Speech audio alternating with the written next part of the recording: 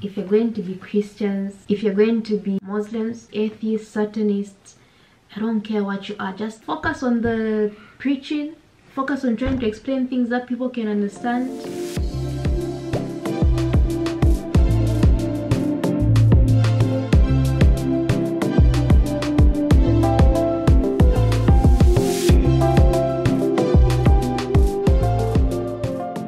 Hey yo, what's up everybody? Welcome back to another video. It's your boy Jesse Keegan And your girl Fanny Longo. and we are Fanny and Jessy. Today we're going to react to this video over here that was suggested by a couple of people in the comment section below, and we're going to react to WOAH. Prophet Uebert angel takes Dr. Zakir Naik to school. Is the Trinity false? Is Jesus God? Alright, so without any further ado guys, let's get it. Talk to someone, say communion, diversity, union in the community of the Godhead. Hello, welcome to another one. So I'm going to be tackling this interesting topic of the Trinity. Do Christians worship three gods, or they worship one God who expresses himself as the Father, as the Son, and as the Holy Spirit? So I've got Muslims who have been claiming that Christians actually are claiming that there are three gods. Let's listen. Throughout the Old Testament and the New Testament, I challenge you to look through it, and you will never find any explicit verses referring to God as three. Rather, what you will find clearly is God is one. There are verses where Jesus may say, me and the Father, we are one, and they are together. As a nation may say, we are one nation under God. But it doesn't mean we're individually one individual. Rather, it means we're united in our message. So we have Dr. Zakir Naik, who has been quoting scriptures in an attempt to prove that Jesus is not God, and also to prove that the Trinity, is a lie. God cannot express himself as the Father, as the Son, and as the Holy Spirit. So let's listen to what he says. In the Gospel of John, chapter number 14, verse number 28, he said, my Father is greater than I. Gospel of John, chapter number 10, verse number 29, my Father is greater than all. Gospel of Matthew, chapter number 12, verse number 28, I cast out devils with the Spirit of God. Gospel of Luke, chapter number 11, verse number 20, I with the finger of God cast out devil. Gospel of John, chapter number 5, verse number 30, I can of my own self do nothing. As I hear, I judge, and my judgment is just. For I seek not my will, but the will of my Father. Interesting. So before we get to the main video, I'd like to share with you. Listen to this first. Yeah. Number one, this is where Muslims say Jesus never said he's God. Yet in their own Quran, the Alpha and Omega is the word of, is what Allah is. From the beginning and the end. So when they say, when Muslims say Jesus never claimed to be God, just show them this. I'm the Alpha and Omega. And then ask them, what does your own Quran say? When the Muslims say to you, God is only one. They cannot be three. Yes. How can God create three gods? It's not good. There is a thing that is the God in the Allah in Islam is called the Tawheed. Meaning to say God is one. The word Tawheed, change it. It means a unified form. That means the unity.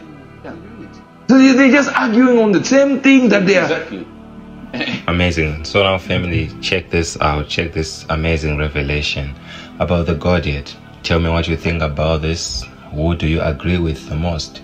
Tell us in the comment section. Like, share, comment, and subscribe, and I'll meet you in the next one. God bless you. After the tradition of men, so number one, there is philosophy. Number two, being fooled by stupid people. Number three, being stuck in a bygone era. Number four, after the rudiments of the world, the way the world does it.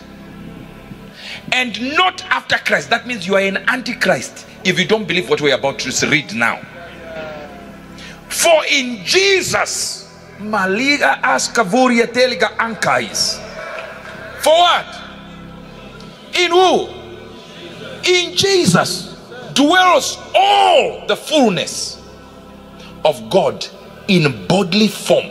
So that means when you are there as Jesus walk, as you see him, Jesus walk there, there is no God anywhere else.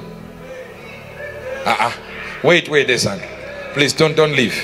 Now, in your head, you think when you see Jesus, he has a father somewhere.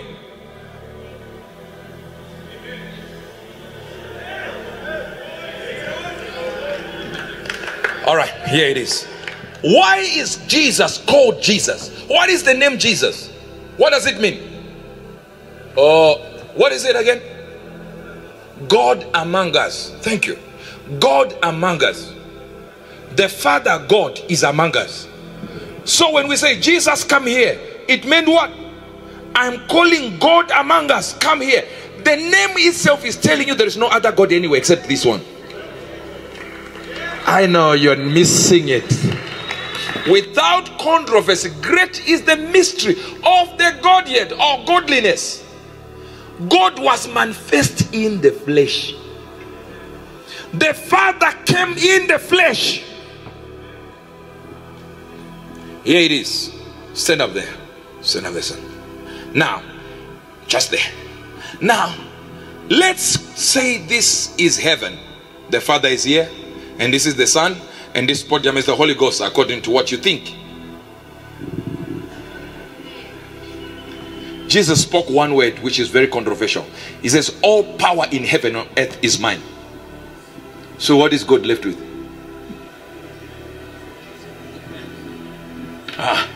If Jesus now claims all power, even the one in heaven and on earth, what is God left with now?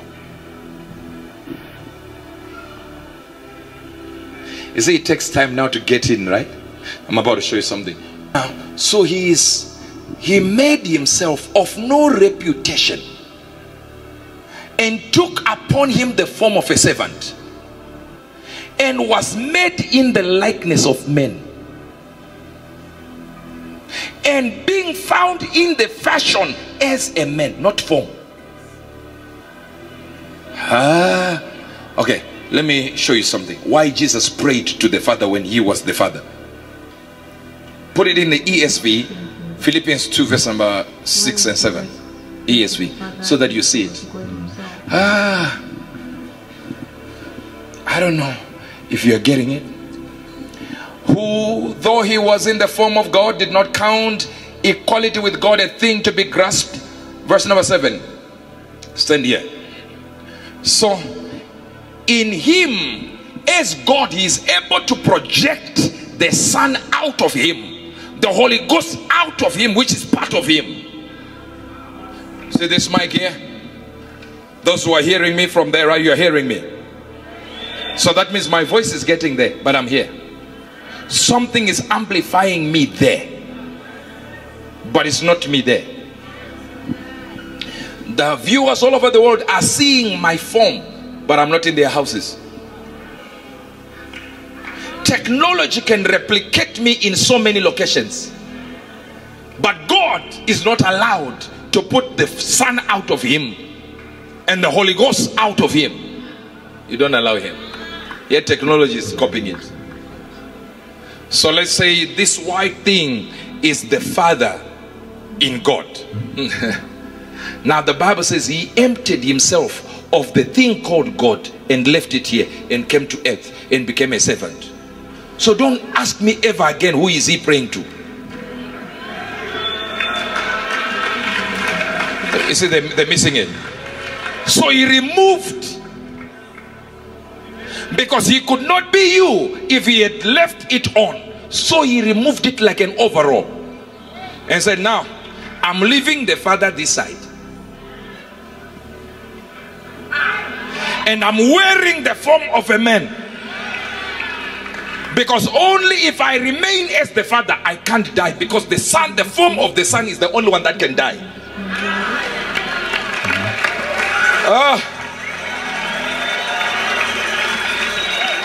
But there is a problem, because God said to Adam and Eve, only a man, let him have dominion over the earth. The person with flesh and bones should only have dominion, no spirit.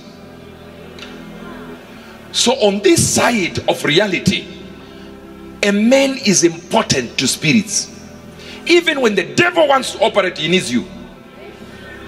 If God wants to operate, he needs you. You are a container of divinity. So he needed to be a man in order to be able to die, because God doesn't die and the Holy Ghost doesn't die. Only the Son dies. So God had one predicament. He needed to come to earth because the leader of the Israelite religion at that time of the Sanhedrin, he said it is better for one man to die for the whole nation. Says he did not know he was prophesying. So God's intention was humanity needs someone to die for them. Now I have a predicament. I want somebody who is clean among them to die for them, because it has to take a man to die for men. Let's go back. 1, 2, 3. Wherever we see the word, we put Jesus. Wherever we see God, we put God the Father. 1, 2, 3. In the beginning was Jesus, and Jesus was with God the Father, and Jesus was God the Father.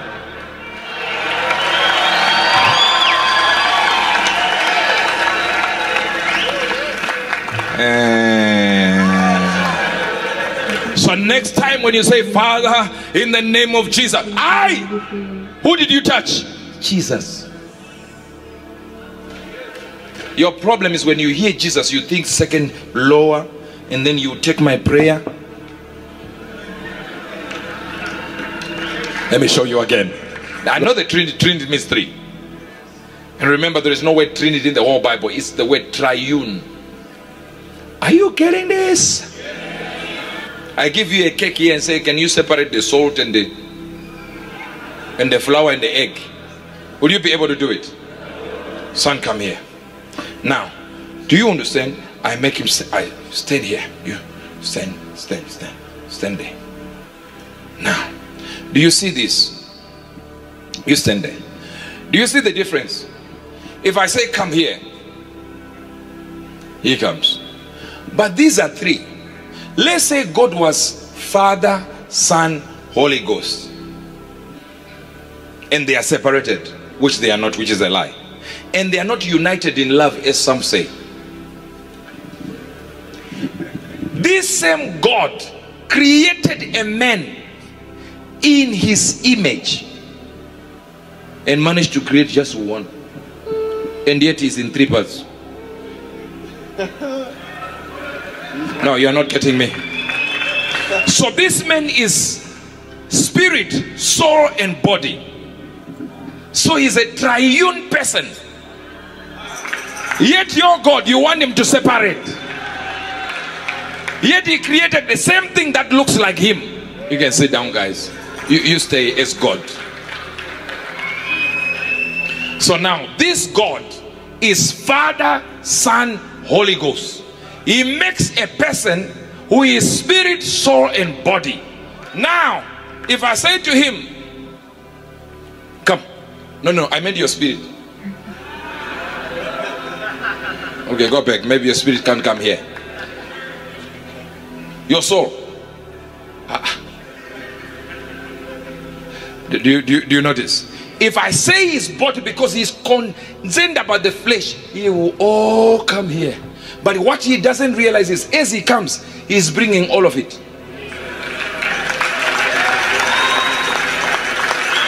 So if you were created as Father, Son, and the Holy Ghost, you were created by Father, Son, and the Holy Ghost, and you are spirit, soul, and body. That means the way you look is the way God will also look. I know you are not getting what I'm trying to say. So is Jesus the Father? Yes. Is he the Son? Yes. Is he the Holy Ghost? Yes. He had to be the Holy Ghost because that's the only part that can enter and survive in a human body. The physical can't fit in.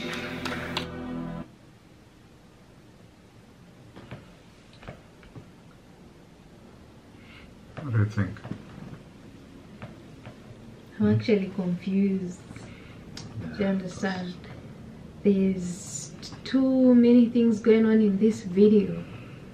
I don't know, it just got too complicated for me, honestly speaking. And anyway, looking at the title, I'm trying to remind myself because now I'm confused. Text Dr. Zakir Naik to school. Did he directly respond to Dr. Zakir Naik? No, he just said Muslims say that. Again, that's why I find my issue, a problem, do you understand? If you're going to be Christians, then don't speak down on other people. If you're going to be Muslims, don't speak down on other religions. If you're going to be whatever it is, atheists, Satanists, I don't care what you are, just don't. I think focus on the preaching, focus on trying to explain things that people can understand, than trying to say, but Muslims say this, but atheists say this. I feel like it defeats the whole point of your entire explanation. What are your thoughts? I think it's just too much to take in, because we go to a point now it was even confusing. And for me, I always say that the moment we start focusing on,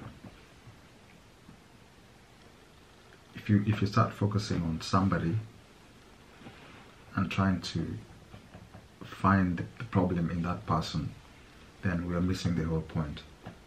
You know, the moment we start criticizing things, then that's a misplaced energy transfer. I think the thing is, we should just be people who, I know, I mean, we have lots of differences out there. Sometimes we agree, sometimes we don't agree, but the moment you spend time trying to correct each other, trying to correct someone because you feel like your religion is more superior than other, then the point is just capsizing at that particular moment. I feel like, to be honest, 100%, like religion is one of those things that was put out there to just divide us. One thing, I mean, that was our sole purpose with the agenda for just religion.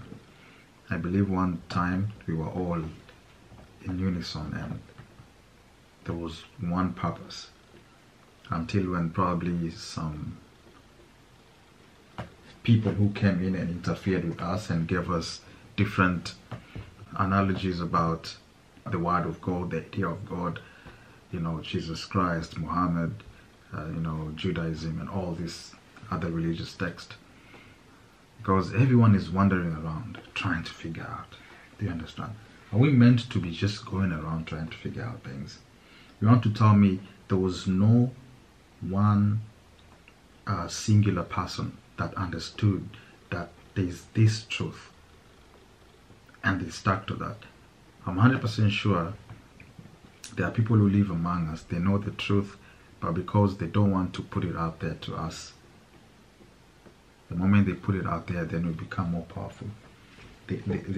Some things will cease to even exist. Do you understand? Some things will even cease to make sense anymore.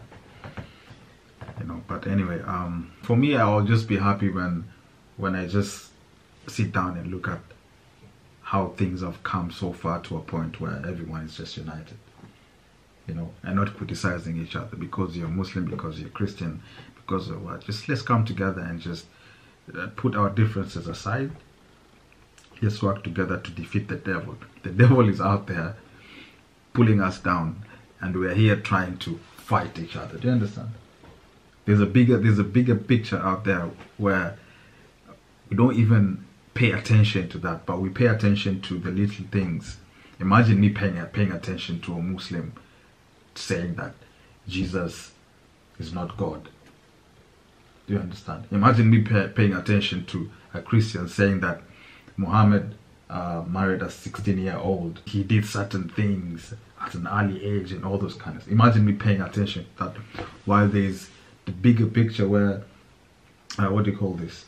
I mean, the devil itself is just sitting somewhere and trying to separate us.